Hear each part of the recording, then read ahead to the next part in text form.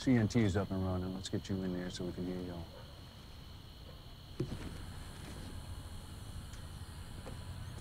Look. This is what we're gonna do, okay? Brother to brother. I'm gonna call your ex-wife and daughter.